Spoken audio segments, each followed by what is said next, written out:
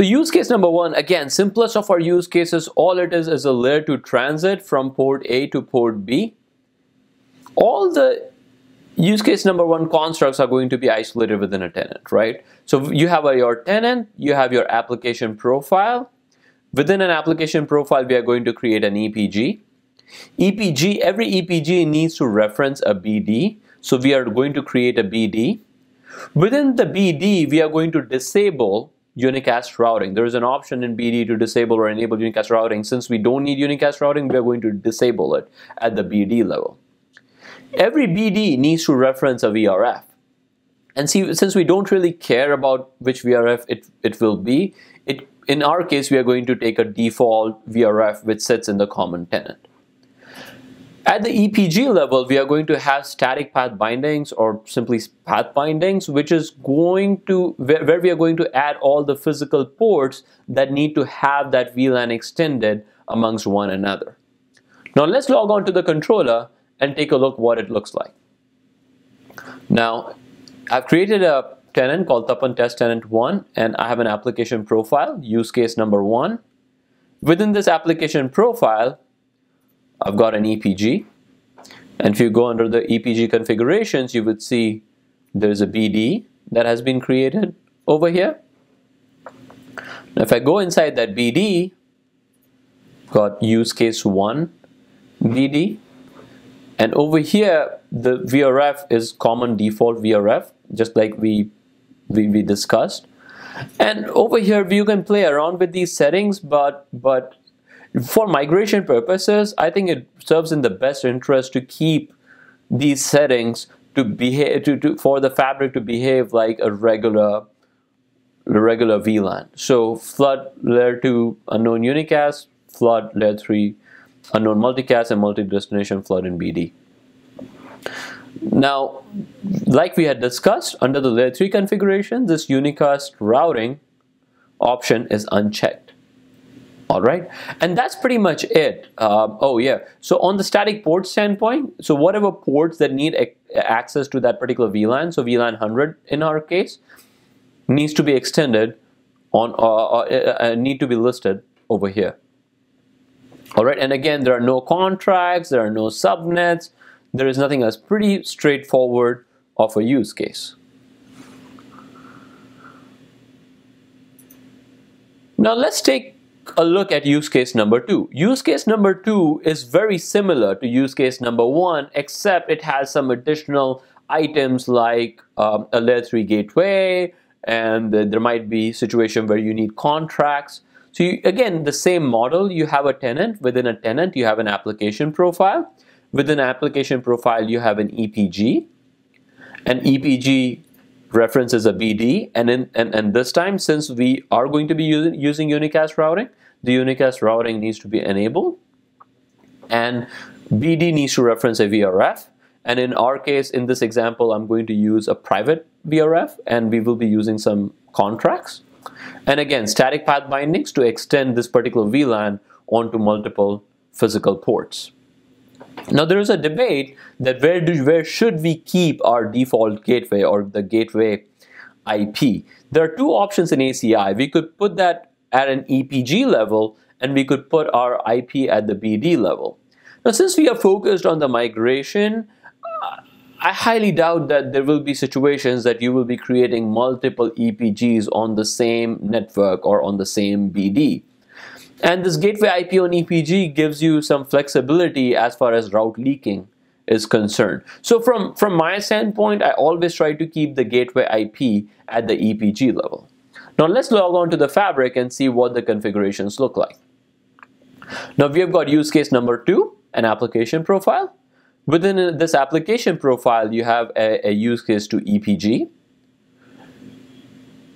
Within this EPG configurations, now if you go under the configurations, you're now going to see a use case to BD.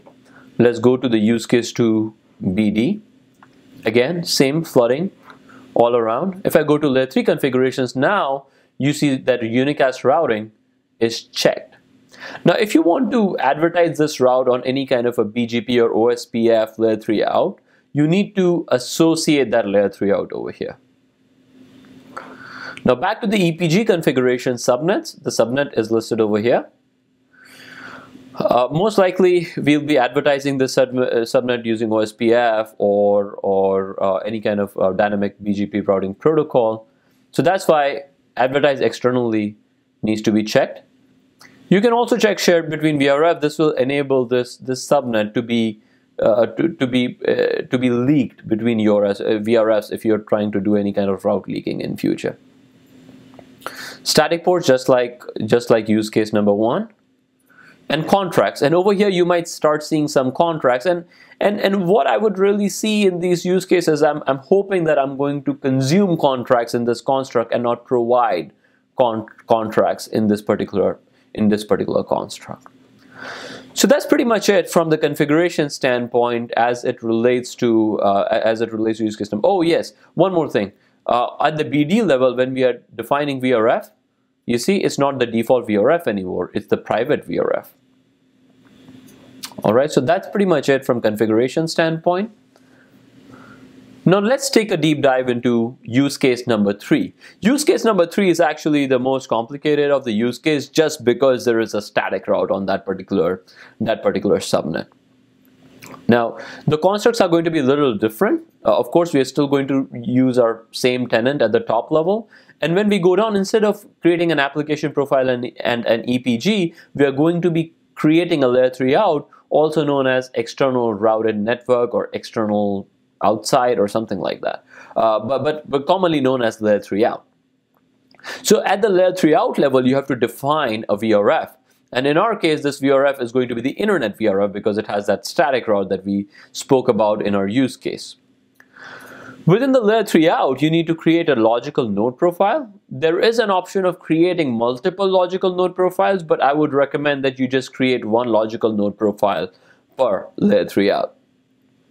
Within the logical node profile, there are two things that need to be created. One is you need to add nodes to your logical node profile. Each node is basically a leaf switch. So you're adding a leaf switch, and on each leaf switch, you're adding a static route. At the same time, on logical node profile, you need to also create an interface profile. This is where the interface are going to get defined. So either your SVIs or your routed or your sub interfaces need to be defined at the interface profile level.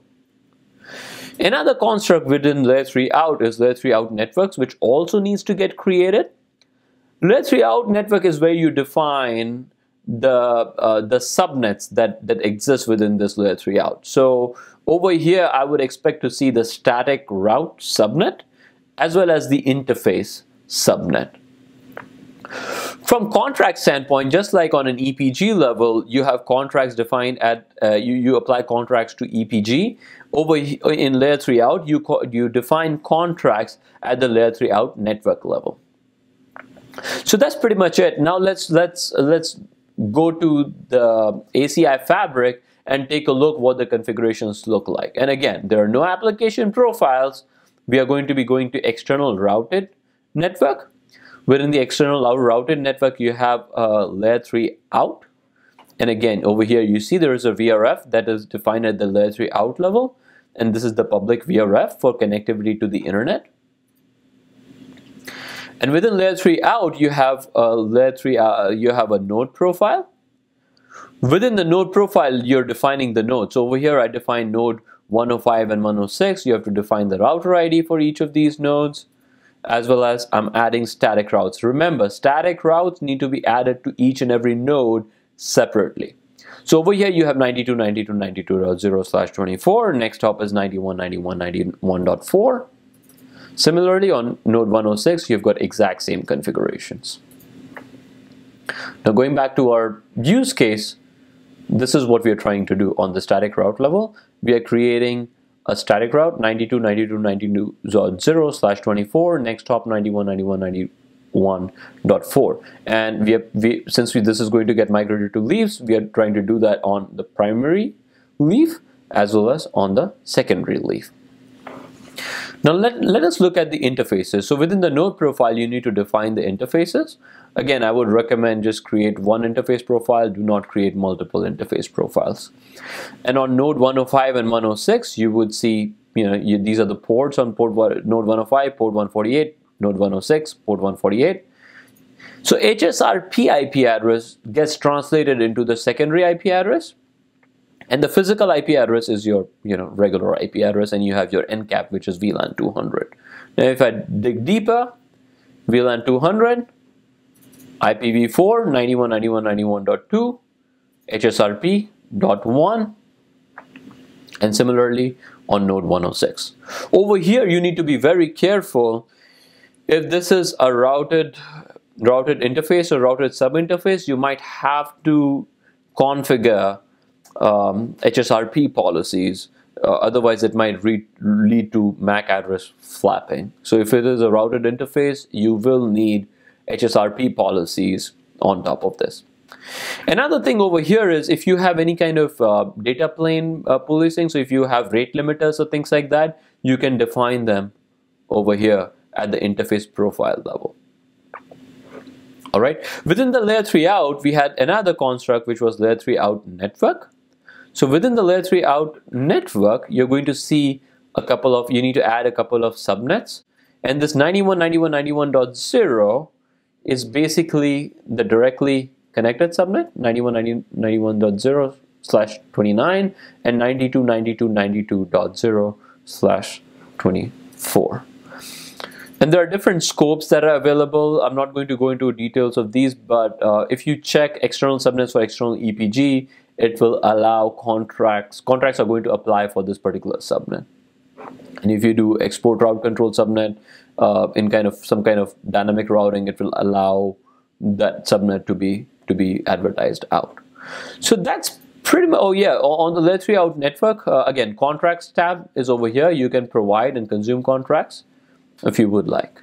So that's pretty much it for all the use cases standpoint.